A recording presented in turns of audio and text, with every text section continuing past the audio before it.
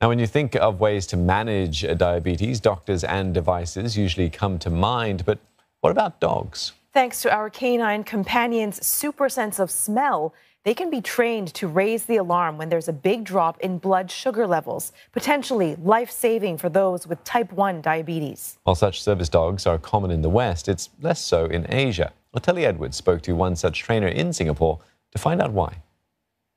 It's her smelling a lot.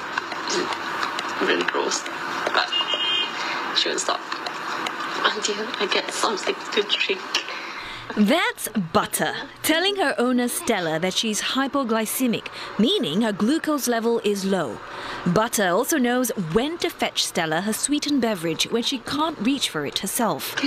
The most severe situation would be when, you like hitting close to zero blood sugar and your brain starts to not be able to handle it. Like you start to sweat and literally feel like you are dying. And that's a very scary feeling. And the worst thing is that at that stage, sometimes you can't even help yourself. You can't even get out of bed. You can't even get yourself some sugar. And the worst thing is that even if someone comes to ask you what's wrong with you, you can't articulate because the ability to speak is gone as well. Stella has trained 4 other clever canines, including Sugar. Sit, Sugar. Sugar, sit. Good girl, good girl, good girl. Well done, good job. The 8-year-old Singapore special belongs to Kaylee, who suffers from congenital hyperinsulinism, a rare genetic disorder that causes seriously low blood sugar in babies and children.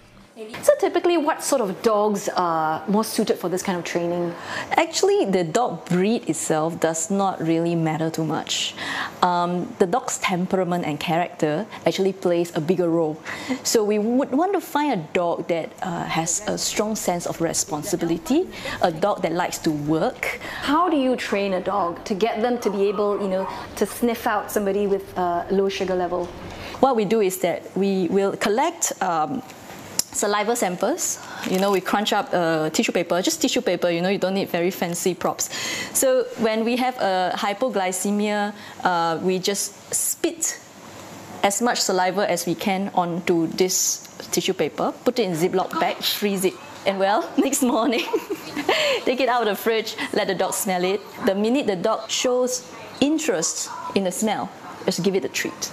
So diabetic alert dogs sound amazing, but I'm wondering why is it that we don't have as many, of such dogs in Singapore and Asia compared to, US and Europe? Well, I think it's a matter of culture because the Western society, they have this culture of using dogs for, hunting and things like that. So when they have a problem, their natural thought process is like, can a dog do this? So just how good are they as blood sugar detectives? Well, the science is inconclusive. Some studies have shown the dogs to be accurate 70% of the time, but the diabetic alert dog industry is unstandardized and largely unregulated. But whether it's hype or hope, some consider the enhanced bonding experience with a pooch pretty special.